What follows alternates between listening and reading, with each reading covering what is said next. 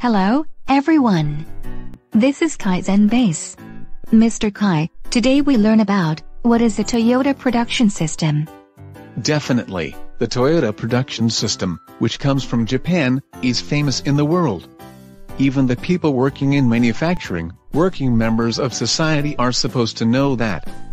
So, let's get started with today's lecture.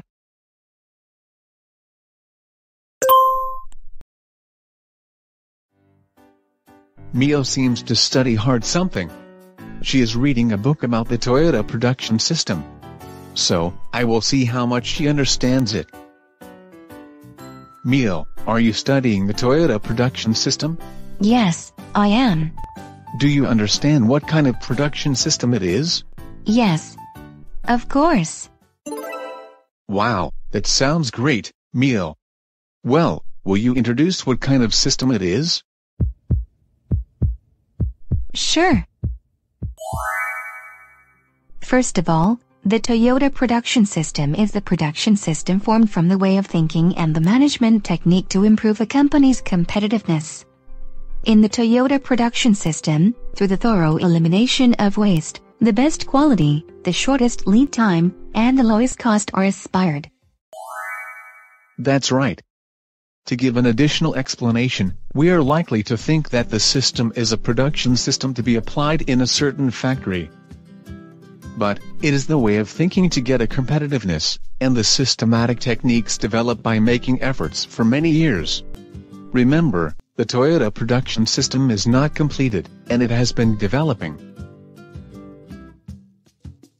Yes. I know.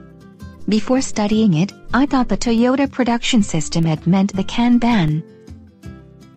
But I found it was not simple like that. I was surprised some parts were close to the philosophy of improving competitiveness as a company. Absolutely. That's a good view. We know the Kanban as a very famous word, and that might bring a strong image of the system. As you felt, it is easy to understand the system by thinking it is close to the philosophy rather than the tools or the methods. Anyway, Mio, do you know the background of the birth of the system? No, I don't. I don't think that far. Would you like to tell me the background? Sure. So, let's learn about it. At the beginning of the 20th century, as typified the Ford Model T, the mass production era began in the United States. As the demand for mass production, the moving assembly line production using conveyor lines was developed. However, at that time, the market size in Japan was small. It was not the situation where mass production was introduced.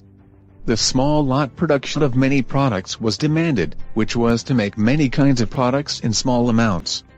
Under the circumstance, it was clear that Japan would not catch up with the US in a similar way to it.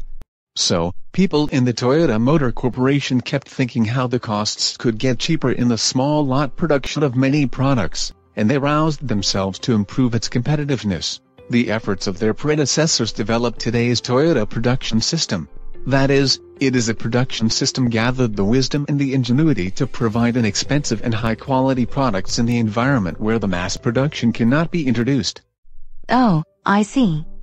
I am a little bit surprised that because I thought for sure that the Toyota production system could be applied to only mass production.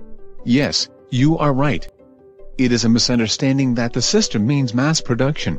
It should be best if you remember that it is a production system to respond to the customer needs in the small lot production of many products.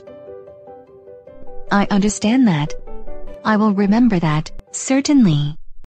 Now, we make a summary of today's lecture. The Toyota production system is the idea systematizing the way of thinking and the management technique to improve a company's competitiveness. Also, it is a production system to respond to the customer needs in the small lot production of many products. Besides, it is not completed, but it has been developing. Now, you understand what the Toyota production system is. That's all about today's lecture. So, see you at the next theme.